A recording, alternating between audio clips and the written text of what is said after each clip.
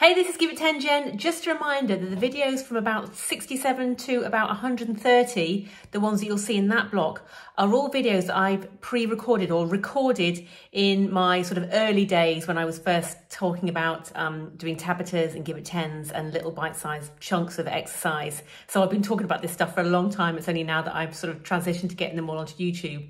Now, the reason they weren't live, in case you've missed it in my previous videos, is that I've suffered a back injury. Now, obviously I'm okay now, but now that it's coming to post these videos on YouTube, these are the videos that I was posting live whilst I was going through that sort of rehab journey and the problems I was having with my back. So I hope you enjoyed them. They might say look a little bit different than the previous videos you've been watching, but still no less relevant in the search to get simple exercises that you can do at home, remembering that simple things plus consistency will get you results. So I hope you enjoy these blasts from the past from now until about video 130. If you don't want to see these old ones, and once I've uploaded all these videos, you can of course leap ahead.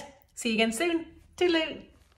Hi, it's Jenny from Go Health and Fitness coming at you again from Helm Hill.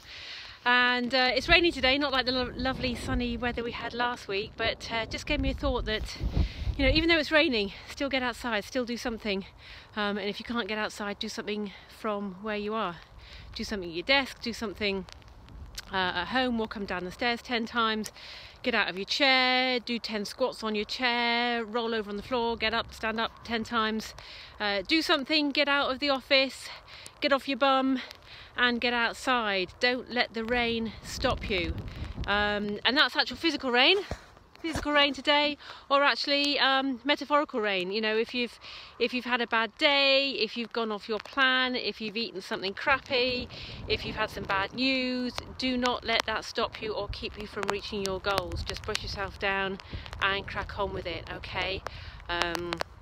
Rain will always be there. Well, I say rain, whether it's the wet weather or whether it's problems in your life, they will always be there, okay? Just find a way to work around them and to not let the rain drag you down, okay? That's my little wise nugget for the day. I hope you're having a good day wherever you are. Take care. Toodaloo.